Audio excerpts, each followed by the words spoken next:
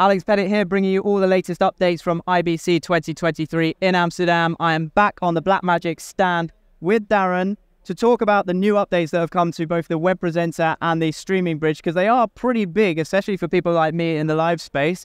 What's new? Yeah, right. So thank you, Alex. What we've done is on the web presenter HD and the web presenter 4K models, we've now added support for the SRT protocol.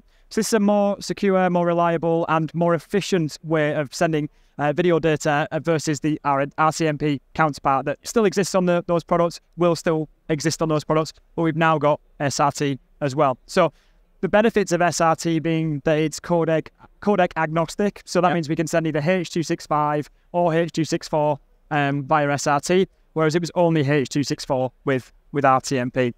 The huge benefit though is its efficiency. So with SRT, it's up to 40% more efficient than when you're working with RTMP. Now that means if you've got restricted bandwidth, if you're tethering to a phone, for example, then it's going to be much better for you because you're not kind of really using loads of data to be able to do that. So that's a huge benefit.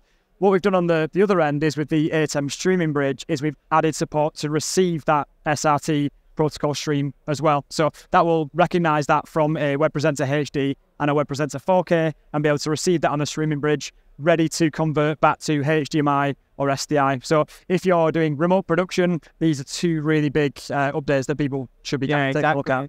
And especially SRT, the other huge benefit as well, I think you may have mentioned it there, but it is low latency. So those point-to-point connections very often are definitely sub 1 second, but very often it can be brought real down. Do you know if there's any customization in setting the latency of that SRT? Not in terms of the latency as far as I believe, but you can certainly go into the XML of these products and you can adjust lots of different variants within that.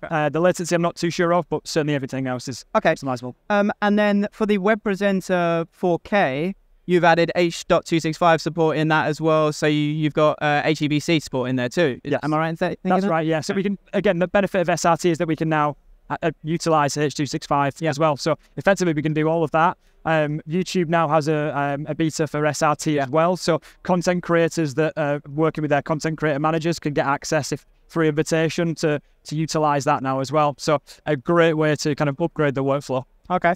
And custom URLs. I heard something about that in the web presenter. Are you able to tell us more? Yeah, that's absolutely right. So we've also added support for custom URLs. So if you're not working on any of the popular platforms and you want to stream to your own website, your own service, etc., then you can use a custom URL, dive into that and enter all the information and pipe the stream directly to there. Perfect. Where are people going to be able to get this? Is it a paid upgrade? Do they need new hardware? How do they receive this? It's available now. It's completely free. So all they need to do is jump onto the Blackmagic website. They can go to the latest downloads and they can download the update for the web presenter HD, the web presenter 4K, and if they have one, the ATEM Streaming Bridge as well. Perfect. Darren, thank you so much. So yeah, if you're a web presenter or a streaming bridge user, update that now. It absolutely unlocks a load of functionality for you. If you want to find out more information about what Blackmagic have launched here at IBC 2023, the link to their website is down in the description below. I will see you on the next video. Thanks for watching. If you enjoyed this video, click the like button because that really does help. If you want to keep up to date with all of my action from IBC 2023, hit the playlist in the top right-hand corner now. And if you want to be notified as I upload new videos from IBC, hit the subscribe button and turn on the notification bell.